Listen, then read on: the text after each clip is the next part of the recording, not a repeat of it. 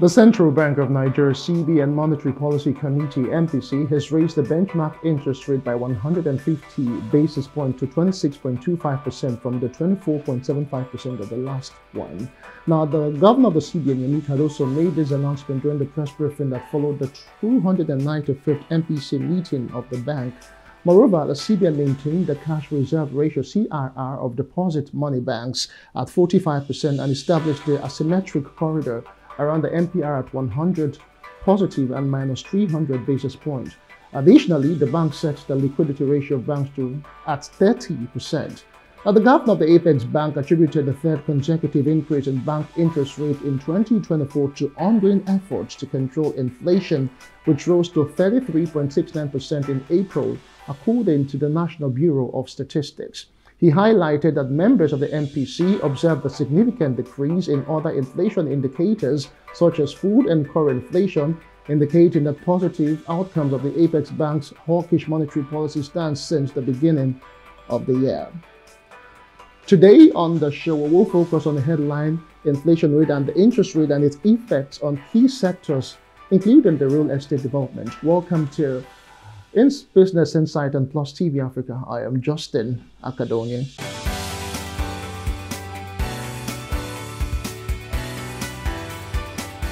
All right, welcome back from that report as we delve into the real estate development and, of course, the issues in the economy, the hiking inflation rate and, of course, interest rates that were just reviewed yesterday by the MPC of the Central Bank of Nigeria. I have a real estate surveyor and valuer, as well as a public affairs analyst, Mustapha Ewenla, joining me now to look at all of these issues. Many thanks for joining me, Mustapha. Yeah, it is indeed our pleasure. So over time, this is like the third time that the Central Bank of Nigeria has increased the MPR this year. And of course, even before it was increased, just yesterday, analysts have been saying that businesses have not actually gotten back from the shock of the increments that have been done over the months, that it will not be wise increasing it yet again the third time. So what are your thoughts really concerning the interest rate that was just reviewed yesterday? All right, so thank you for having me, Justin. For me, since the news broke out yesterday, conversations have started from relevant stakeholders. And I tell you for free, I don't think the CBN should have done that, for me, looking at the timing. The year 2024 has been a very challenging year, and that's the honest truth. Yeah. We started off this year with the Naira devaluation. We started from the foreign exchange. At some point this year, Naira was $1 to Naira was about 1,500, So we are still basking in that realm. And for this news to break out yesterday, for me, it's something that brings a lot of burden to real estate developers. So I recall that sometimes last year we had this conversation on the same program when the interest rate was reviewed upward. Now the Central Bank of Nigeria has reviewed by 150 basis points. Yes, that's about 1.50%. For me, I think that's a huge number, considering the fact that this was done sometimes last year too. If you go to countries like France, the interest rate in France is about 4.5%. Single digit. If you go single digit, if you go to countries like the UK is about 5.25%. America also is about 5.25%. So I think we need to take a cue from these countries and find out what they actually put in place to have a single digit interest rate. Okay. Don't forget that this interest rate by CBN, this 26.25%, is a benchmark interest rate. The banks will definitely they have like a window that they because they also want to make profit too. Sure. So these are issues that real estate developers are currently discussing about. Right now, there's inflation, no doubt. And one of the issues we're facing with inflation right now is it is ultimately reducing purchasing powers of investors. Real estate developers right now, go around Lekki, you see them, a lot of projects abandoned. Lots of court cases. Some have started projects when the bag of cement was 4,000 naira. Now the bag of cement as of yesterday is 8,500 naira. So all these are issues that makes it look like we're not reducing our housing deficit at a whole. But I cannot blame real estate developers, but I think that the CBN and the MPR with the monetary policy committee needs to come to a round table to review this once again. This is actually a wrong timing. Okay, because one would actually argue that over time the increments have been made and the inflation rate is still hiking, in as much as the CBN governor came out yesterday and said that some aspect of inflation had actually decreased, but that's yet to be seen because Nigerians go to the market every day and what they meet is different from what they met the last time they were there. But looking at that, no, although you have mentioned the impact, so invariably now, before this particular increment, before we talk about the effect that will go forward, how has it really been, for instance, starting a project and fulfilling it off to the completion in terms of getting fundings from the bank and from other financial institutions? So funding still appears to be a big challenge for real estate developers. When you talk about funding, you're talking about source of financing. Source of financing is still a big problem because so now we're talking about increase in interest rates. Yes. Don't forget that some developers got loans to finance projects at the last 24%, 24.75%. Yes. Now, a fresh developer who is a rookie coming into the business will definitely get it at this new rate of 26.25%, depending on the bank is getting the loan from. Now, ultimately, this is obviously going to affect, bring about inflation. When you talk about inflation, you're talking about three major categories. You're talking about the demand pull inflation. You're also talking about the cash pull inflation. You're also talking about the, what's the third one? You're also talking about the cash built inflation. Okay. So the demand pull inflation is what we have in place right now. There's going to be general increase in prices of goods and services. Now, the prices of goods and services will increase because a developer who started a project, because for any developer to start a project, there's something we call feasibility and viability study. You would have done your feasibility study and viability study. The viability is going to be looking at the financial viability, how viable that project will be. So you got, say, for example, 100 million naira to start a project. Now you are at the middle point of the project. There's inflation in cost of cement, in cost of other materials, cost of labor. So how do you want to deliver? So these are critical issues that's currently affecting a lot of stakeholders that has to do real estate. But I think that what is doable now for financing, our primary mortgage banks are obviously available, but also their interest rate is now also very friendly. The processes of taking loans since the world go has been a big problem. If you want to take a loan from mortgage banks, the requirements are... But the mortgage banks, they really exist? Because if they did, how come we still have issues working mortgages right in the country? Yeah, so we have the Federal Mortgage Bank and we have other smaller mortgage banks. Yeah, so they exist. But the processes of taking loans, aside from the interest rates, the documentations involved, the processes involved are crazy. Now, if you want to take a loan from any bank to finance a project, you require a lot of certifications, particularly building approvals and relevant document from the government. The process of getting a building approval is not that easy. It's very rigorous. So all these are challenges that developers are currently experiencing. So ultimately, it is going to affecting the purchasing power of investors. And one very tricky thing about inflation is that inflation is currently, ravaging us as a country right now. Yes, it is. But the honest truth is that our income level is not increasing. No, somebody earning 100,000 naira as salary last year is still earning the same amount of money. And don't forget that the prices of goods and services have almost tripled this year.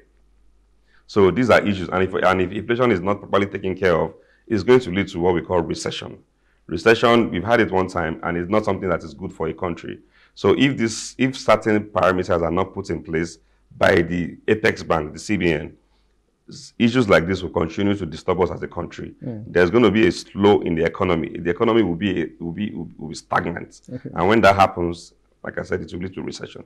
So ultimately, I think that increasing the interest rate right now shouldn't have come in at this time when we are still, in the mix of this foreign exchange shenanigan and issues. So I think what they should have done is to look at a more easier way to cushion the effect of the ongoing inflation we have, because January, February, March, I think fairly April was a very tough year for real estate developers. And a lot of them are still a lot of abandoned projects go to letting. So what does this really entail now, since real estate developers cannot really get the proper finance and funding for, to carry out their projects now? So what happens with, over time, we've talked about the housing deficit, which is still currently wide.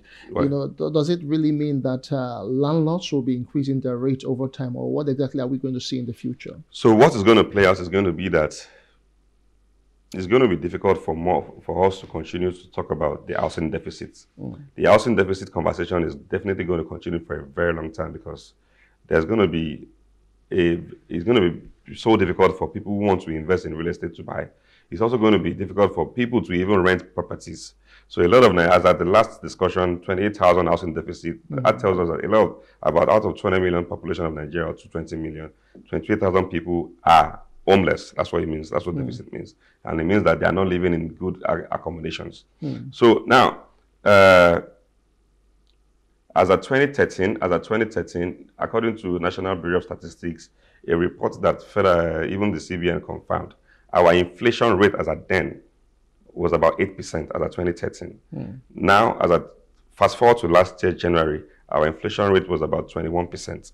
True. So if you look at the margin of increase, it's so alarming that it makes it difficult for anybody to even want to invest in real estate. But trust me, as a real estate investor or a developer, real estate has its way of, serving as an edge against inflation. A developer sold a house in Lekki earlier this January for 50 million. The same house was sold within the same estate was sold for 80 million last month. Because this developer, the honest truth is that they also have to consider the cost of replacement. So the same house that he has built last year when cement was 5,000 naira was sold for 80 million in April and was also sold for 50 million naira in January. So the excuse was that yes, if he needs to rebuild that house, he's not going to be able to build at 50 million naira again, which is the truth.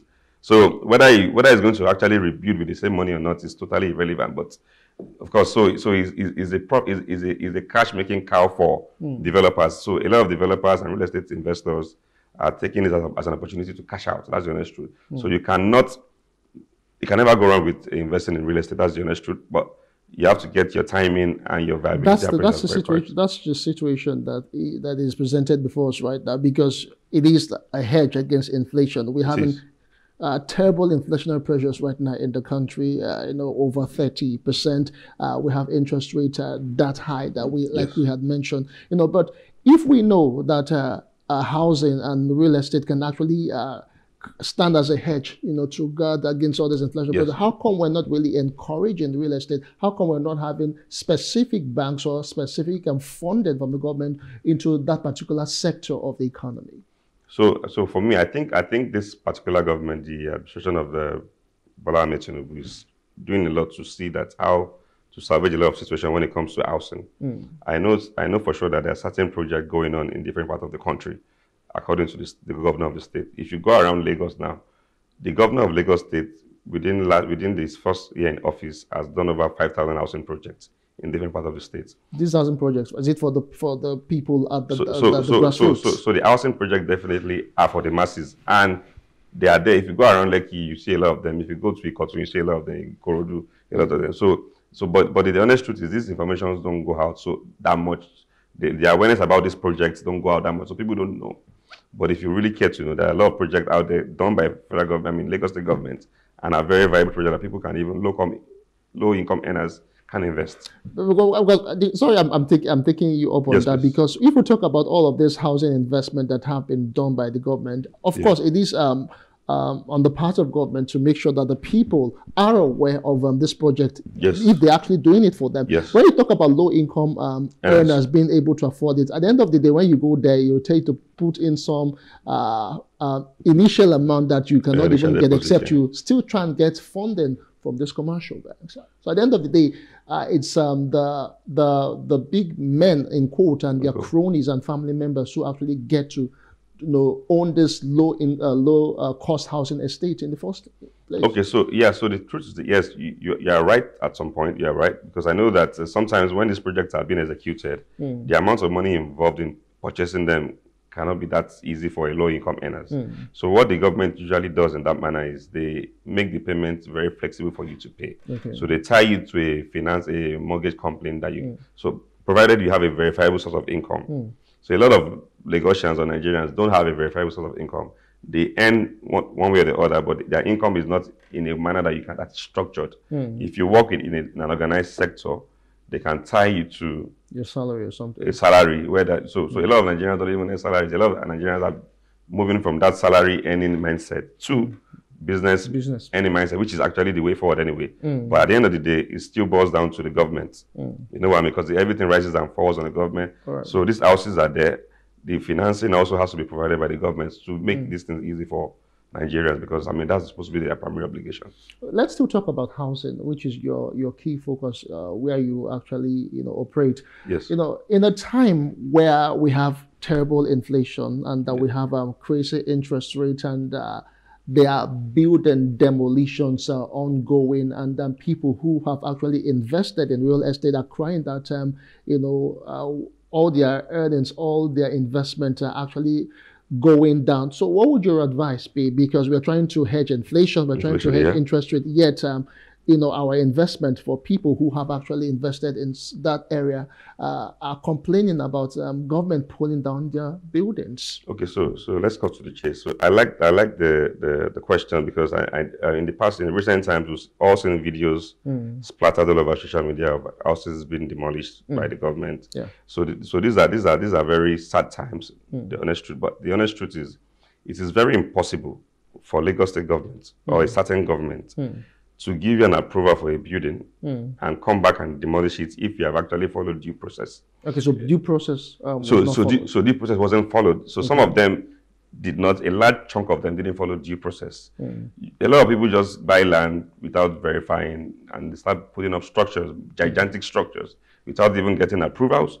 According to Lagos State government, about fairly 20% of our houses in Lagos State are registered. Are registered thoroughly, with the government. So a lot of houses don't even have accurate title documents. So before you even embark on that project, you must do your findings about the area. Some areas are acquisition; they belong to the government. Government has actually left them for certain futuristic projects. So you cannot just go there and just buy land from any money and start developing. In the next 10, 20 years, 50 years, the government will come and pull it down. So invariably, there's a bit of maybe communication gap somewhere. Because if you ask me, so some of those people will tell you that they have title documents. Some would say that they were not even told that. How come it's taking government so long? After a while, if those lands were not really approved, how come initial demolition was not done when they were constructing? And after they have settled in, these things are now what they are saying. So that's one very unique thing about the government. The government is not always. They don't act fast as you expect, but eventually they will do the needful. Okay. So now let me tell you. So sometimes you could even have genuine titles to your property. Yes. And the government, if need be, needs it for certain public project overriding public interest, like roads and all that. They come and tell you, please, we need this thing for certain projects, but they compensate you adequately. Okay. As provided you have title documents. If you don't have title document, that's another topic of discussion. But if you have title documents genuinely, and the project and your house is overriding public interest for probably for roads, expansion and all that, government gives you compensation. All right. Okay, so as we round off now, Mustapha, so let's just recap again, inflation, interest rate for real estate developers and people who are saying that their businesses are going down because they cannot really cope with funding. What would that advice be for them, and especially for the developers and of course for government as well, as we round off? Okay, so for real estate developers, I think is a good time to be alive. The market right now is lucrative, and yes, the challenges here and there, but it's still so lucrative. I mean, looking at the values of properties here and there, but also for potential investors, real estate investment is also still so lucrative. So yes, there can be a little snacks here and there, but at the end of the day, you're going to get it right. Yes, that's it. All right, thank you so much, Mustapha, for the wonderful insight that you have brought on the show today. All right, I have been speaking with Mustapha Ewenla. He is a real estate surveyor and valuer, as well as a public affairs analyst, and we have been looking at the recent interest rate plus inflation in the country and how they have affected real estate development. That's the size of the show for today. I am Justin Akadonye. Many thanks for being there.